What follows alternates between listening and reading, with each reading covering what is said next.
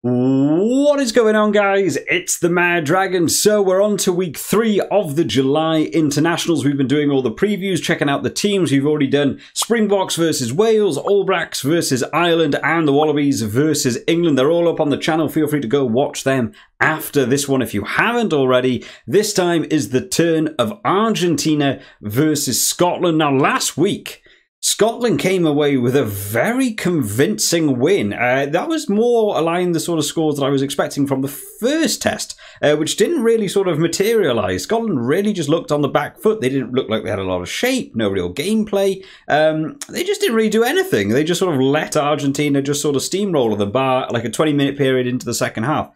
In the second test, they got their act together. They sorted themselves out. They managed to just gel together and get that final 10% absolutely nailed. They were getting over for tries. They were just absolutely running Argentina ragged in terms of their attacks, making great lines. They could have potentially had more. They had Duan van der Merwe going down the wing at one point, could have potentially led to another try. They had another one that got over the try line. The score could have been even bigger. Scotland looked very, very good. It was a bit overriding of Argentina. Argentina looked really good in that game as well, actually, for a number of reasons, but the scoreboard doesn't reflect how well they did in defence, how well they did in attack, but just had their tries disallowed for one reason or another. The scoreboard could have been much tighter, so Argentina will potentially be looking for some redemption in this game. So looking forward to this game. Let's check out the team that's been announced. Starting off with the forwards, we have Gallo, Creevy, and Sclavi coming in here. Now, Creevy came on, made a big impact last game, so nice to see him in there. They've switched up this front row a lot during this tour. They keep swapping different players out front. They're obviously trying to find what they want in that front row to be. Scotland actually looked really in charge of the scrum last week. It was a real positives for them, especially against a team like Argentina that's so known for their forwards. I think they'll take huge positives away from that. So Argentina have tried to switch back now, mix it up again, try and regain some dominance in those scrums. In the lock departments, Guido, Petty, and Lavanini coming in now. Now, this is a stronger setup for me in terms of their line-out performance. They did take off a couple of forwards last week. They were obviously just testing some stuff, putting some slightly lesser cap players on. They're moving back to some big guns now. They can win the test series. It's worth putting on the bigger lads here to try and see if you can come away with a win. I think it's a good move. In the back row, we have Pablo Matera coming back into the team, taking over captaincy as well. Nice to see. Santiago Grondrona and Issa coming in there as well. Now, Issa has been playing well. Pablo Matera, I'm glad to see going back in. I actually didn't know he was playing captaincy. That's nice to see. Overall, I think this 1-8 is looking pretty good. This is looking like a generally quite a bigger set of forwards than we've got to see in the last couple of games. So I'm liking where they're going with this. This will be a much more aggressive game Scotland are going to have to fight. We already saw how well defensively based that Argentina team was. They were rushing off the line. The blitz defence putting lots of pressure on Scotland. So having the bigger lads there just means your tackles are going to be even harder.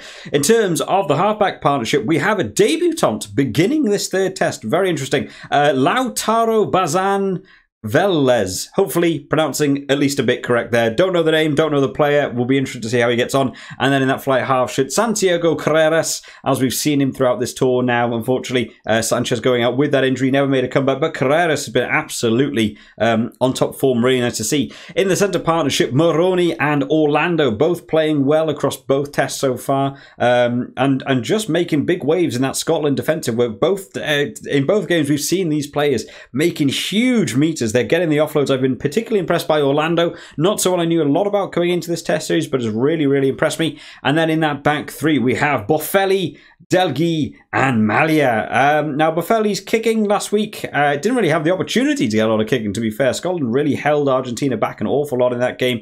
They've been mixing up these back three a bit as well across the 3 games. So interesting to see if they can just get it down. They use the backs really well in Argentina. They are so aggressive in their running style with the backs. They are making big room, but that Scotland team defence just holding up. I would like to see some more set plays from Argentina, as opposed to just letting these one-off centres or wingers just charging and hoping someone's on the shoulder. I would like to see some new set plays from them. Hopefully we get to see that in the third test. And then in terms of the substitutes, we have Ignacio Ruiz coming in there as well as another debutant for this game.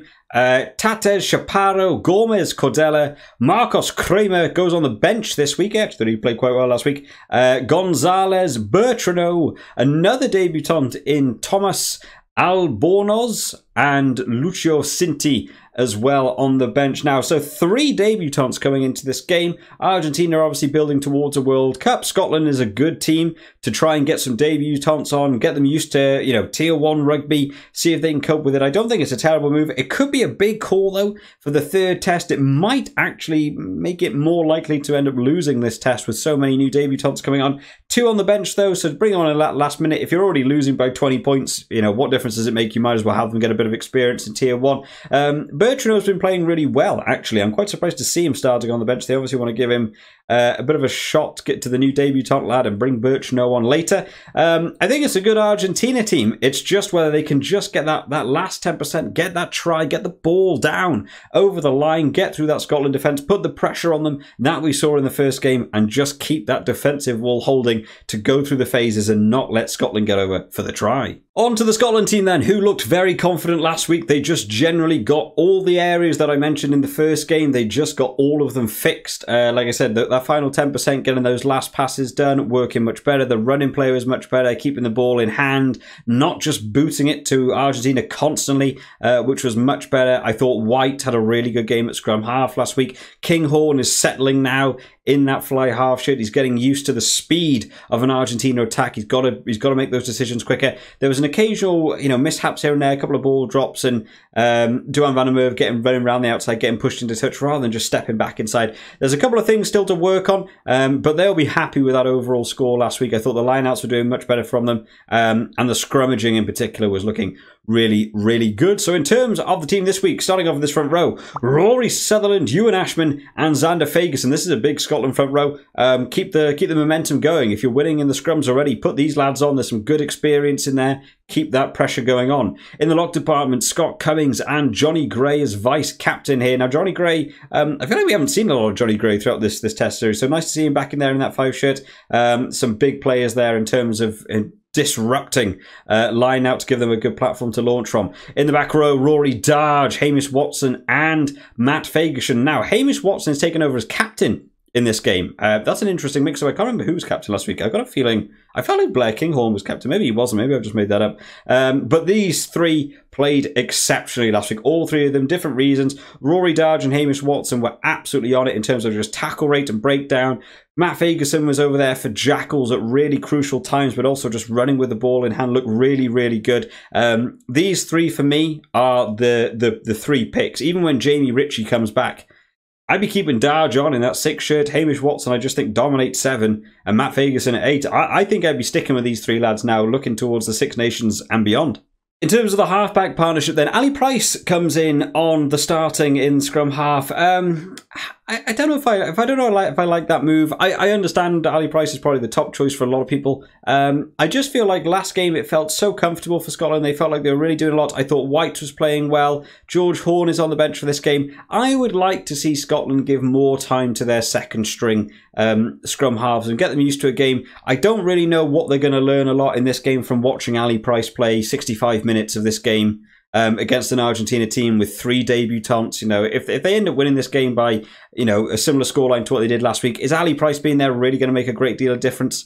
I think I would try and let Blair Kinghorn run it. I feel like Ali Price will take over running that back play. I would like to see a second string scrum half in here, really, just to get more experience in this Scottish backline. Blair Kinghorn retains his fly half shirt. Nice to see. I think he's settling into it, which is always useful. I still think you've got a couple of choices potentially ahead of him in terms of fly half, but he's got his game down. It's nice to see. In the centre partnership, Tui Pelotu and Mark Bennett this time is going to be the centre partnership. I think this is nice. Mark Bennett for me is much more attacking, whereas Tui Pelotu I think is doing really well in terms of defensive work. Every game that I've seen him in defensively, he's doing well. A lot of people talk about his attack. I think his defensive work is going quite well, so a nice move there. And then in the back 3, Duan van der Merwe retains that left wing. Rufus McLean comes in on the right wing, and Ollie Smith taking over in the fullback. So some big switch-ups in the back 3.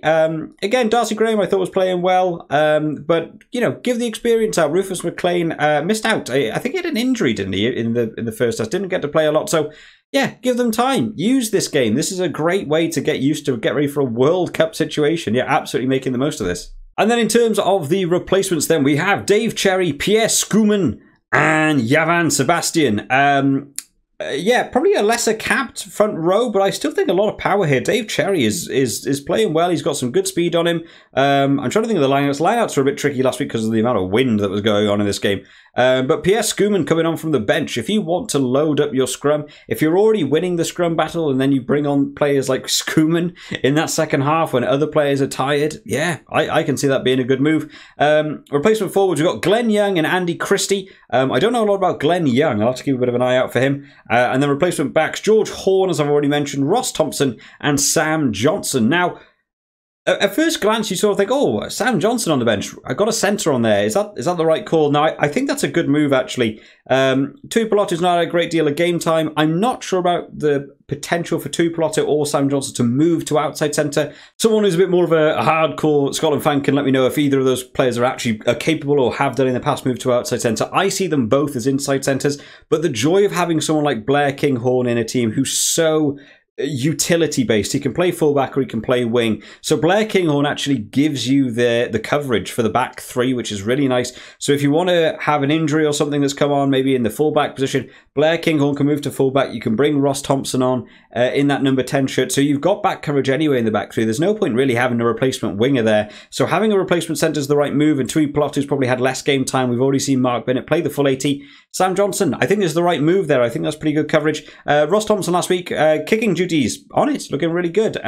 Didn't really get to take over the 10 because Kinghorn was still on. The injuries sort of messed up who was where. So looking forward to seeing him. Hopefully he actually gets to play a bit of 10 and actually sort of take over that area. Maybe they'll still keep Blair Kinghorn on and just move into a different position. But I think if they're winning by enough, potentially, they might take him off and might just give Ross Thompson a go. But overall, it's a good Scotland team. Both teams going for some big changes this week in terms of just their general setup. So it's going to be interesting to see how this game pans out in terms of a score prediction. Ooh, I think I'm still backing Scotland. I backed Scotland in the first game and they just didn't turn up. And then in the second game, I was like, if Scotland just sort out what they're doing, they'll win. And they did exactly that. Went on to win, even with all the the points that Argentina didn't quite manage to score. I still felt that Scotland looked in control going into this game. Make the most of it. I think Scotland are going to have the momentum going into this game. They've made, I think, less changes that could be risky.